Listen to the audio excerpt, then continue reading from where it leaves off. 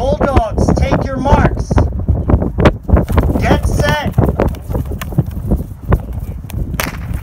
Off you go. Ladies and gentlemen, we have a track. And with the sound of the first starting gun, the track at Knapp Field at the Dana Thompson Recreation Park in Manchester was inaugurated.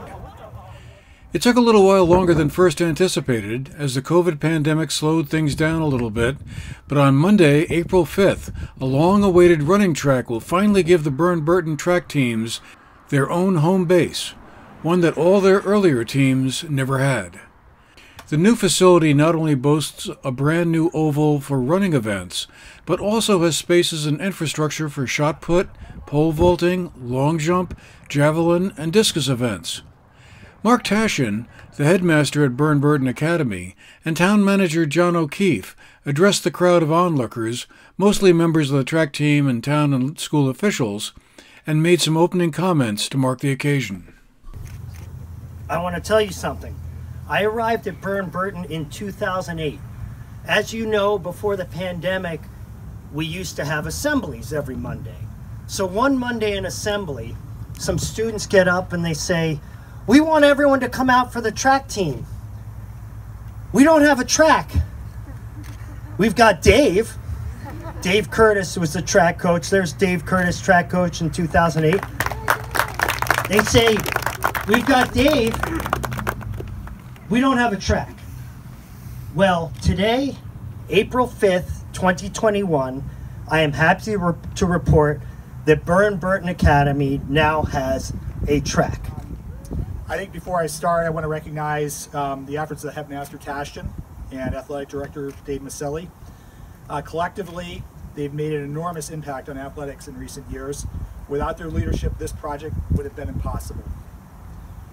Speaking of impossible, track and field shows us that the human spirit makes the impossible possible.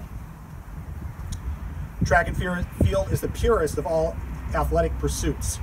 Speed, endurance, and strength are measured in minutes, seconds, and even hundreds of seconds. Feet, inches, and fractions of inches. More than any other sport, track and field pushes the absolute physical limits of the human body.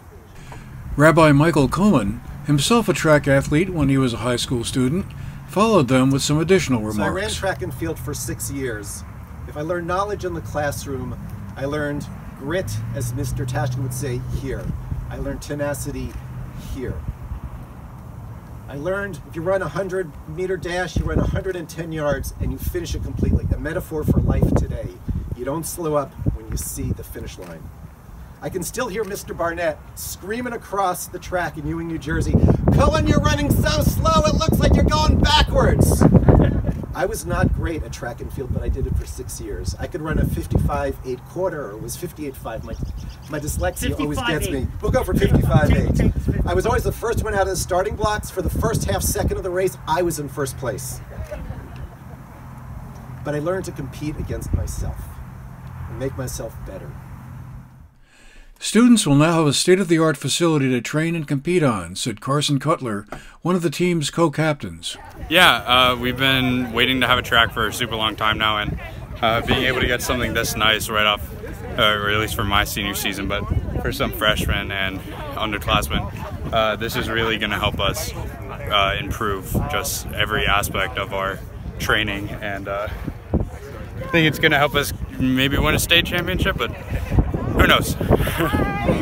Located along the entryway to the rec park from Bonnet Street, the track will be open to the public when not in use by Burn-Burton or for other track events. It was already being put to that use by local residents. For the GNAT-TV News Project, I'm Andrew McKeever.